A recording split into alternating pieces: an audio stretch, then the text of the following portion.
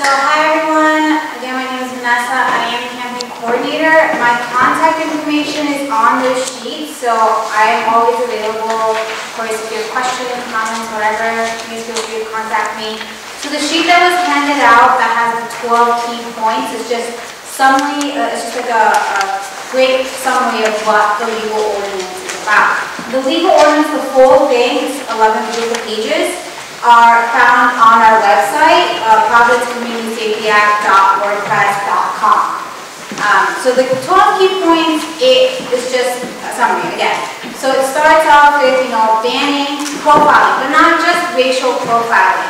We're also talking about gender identity, sexuality, we're talking about disability, whether physical or mental, we're talking about housing, we're encompassing more than what the state bill currently does. And so the 12 key points go further and further and summarize things like video recording by police, video recording by people, language access, it talks about the gang database, in collaboration with other law enforcement agencies such as ICE, and accountability. And so again, you can find the full legal thing if you're really into that. It's on the table in the back actually. Oh, and it's also on the side. Perfect, you're so correct.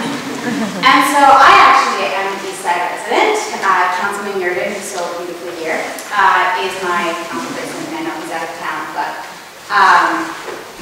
yeah. So the full and there are, and I do want to say that there are some. I'm using that, stressing that word. Some overlaps between the state bill, the Community Police Relations Comprehensive Act, and the Community Safety Act, Providence.